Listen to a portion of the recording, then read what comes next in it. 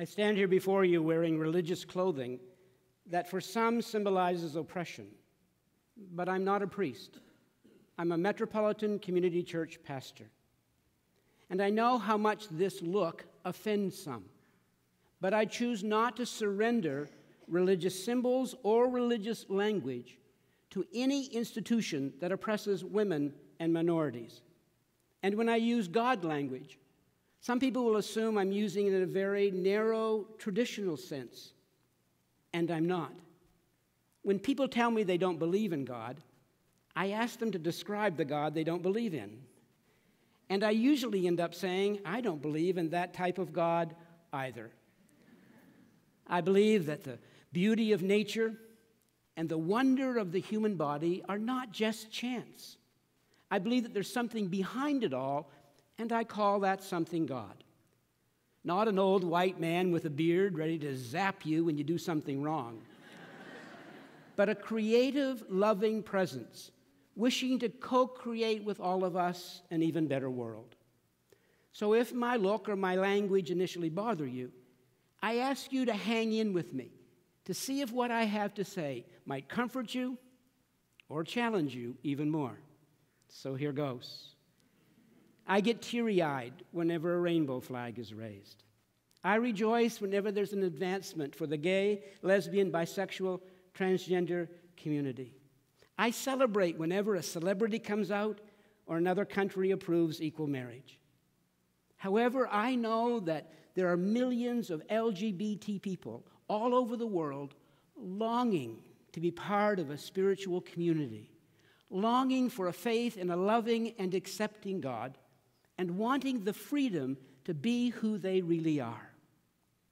And yet they're constantly pressured to choose between their spirituality and their sexuality. And no one should have to make that choice. And yet that choice is forced upon them by their faith communities, by their families, and by their governments. Deny who you are. Give up the hope for love. Certainly don't push for equal rights. And then maybe you'll be allowed to stay. Everyone should have the opportunity and the equal rights to love their God, to love themselves, and to love the person that they choose. Now, I know that being forced to choose your spirituality over who you are is not unique to the LGBT community. Women, people in interfaith relationships, or people who just want to question some beliefs are also forced to make that choice. I remember the pain when I first began to discover that I was different, and I didn't have the words to describe that difference. I remember an incident when I was very young. Some guys were playing basketball, and they were joking about homosexuals. And I asked one of them, "What's a homosexual?" And he said, "Go look it up in the dictionary." And I did, and the next day I told him it was about two men or two women who love each other or are attracted to each other. And I said, "I think that's me."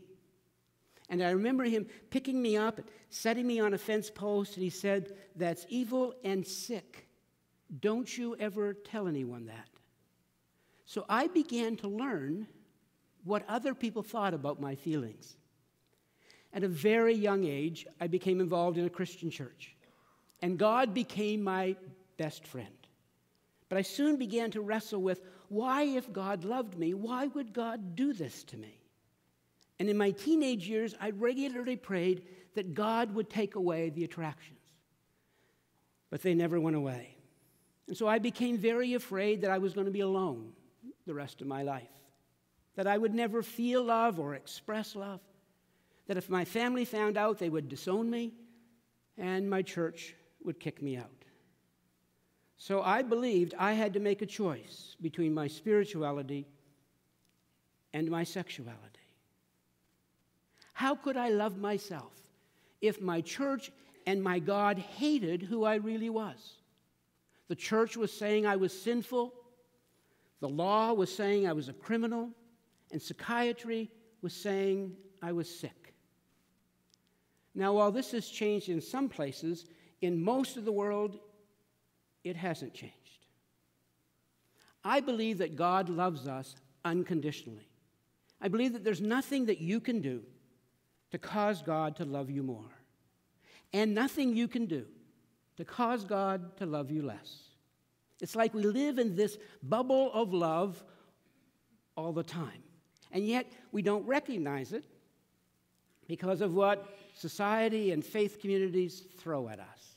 We're constantly being told, you're not worthy enough, you're not good enough, you're not pretty enough, you're not holy enough.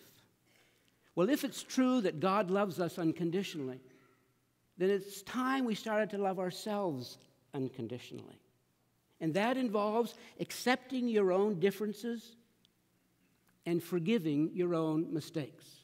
It means loving yourself not in spite of your differences, but because of your differences.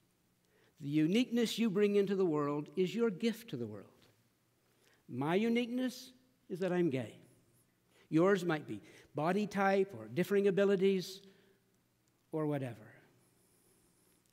One definition of spirituality is the belief that there's something more than the physical universe. And the expression and experience of spirituality will be unique to each one of us. We just see things differently. When I see a sunset, I see God. When an atheist sees the same sunset, they see the laws of nature. Both are correct.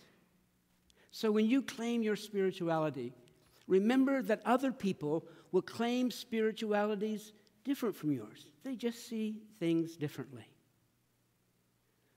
One of the main beliefs of our church is that there are many paths to God, and Christianity is one of them. I hope that when you claim your spirituality, that you will also find a spiritual home that will accept you and your uniqueness. Find one or create one. A faith community at its best is one where you can explore life's big questions. Why are we here? Is there life after death? How can we be more forgiving and more generous? It's a place that challenges us to be open to new ideas, that calls us to care for each other in difficult times. It's a place that encourages us to be more engaged with loving ourselves and loving our neighbors. We all can benefit from this kind of a faith community where we can explore our own unique spirituality in the company of others while bringing our whole selves, including our sexuality. I was told a story, and I was told it was a true story, about a 3-year-old girl who, when her parents said they were going to have another baby, she got really excited, and she said, "Can I talk to the baby by myself?" A few months later, when the parents bring the baby home, she's all excited. "Can I talk to the baby by myself?" So the parents place the baby in a crib, and they go into the next room and listen on the monitor. And they hear the little girl walk up to the crib, and she said to the baby, "Would you tell me about God? I've almost forgotten." You see, I believe we come from God, and that at birth, we begin a natural process of independence. We naturally begin to breathe on our own, eat on our own, think on our own, walk on our own, and we begin to move away from our source. And when we find a spiritual community and claim our spirituality, we can return again, connect again to the source that we come from. One of the sayings that guides me in life is dwell on the positives while you deal with the negatives. And while it's certainly true, we have a lot of work to do, it's also true that we have really come a long way. In 1981, I was at a demonstration, and I was held by 2 police officers and beaten by a third. And because the violence continued to increase, I went on a 25-day hunger strike, protesting the relationship between the police and the LGBT community. Fast forward 30 years, and a young man goes to his dad and says that he and his girlfriend want to get married, but they don't know anyone to do the wedding. The dad said, "You know Brent. Ask Brent to do the service." That dad was the chief of police of Toronto. We have come a long way. In 2001, I married the first gay and lesbian couples anywhere in the world. Because of the death threats, I had to wear a bulletproof vest. I was assaulted that morning in church. There were 50 police officers in the basement of the church. And I was protected by 12 bodyguards, some of the toughest-looking lesbians you've ever seen in your life.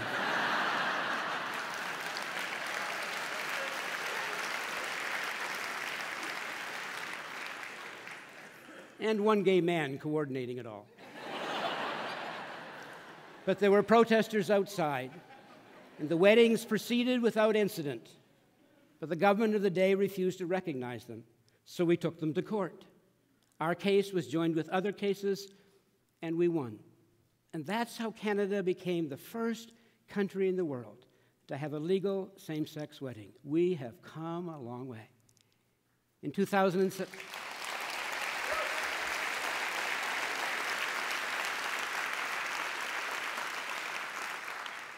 2007, I received a phone call from the Office of the Governor-General of Canada, telling me that a selection committee headed by the Chief Justice of the Supreme Court had selected me to receive the Order of Canada, our country's highest honor, for my work in the LGBT community. And while that certainly symbolizes we have come a long way, frankly, it was also made possible because I chose to embrace both my spirituality and my sexuality.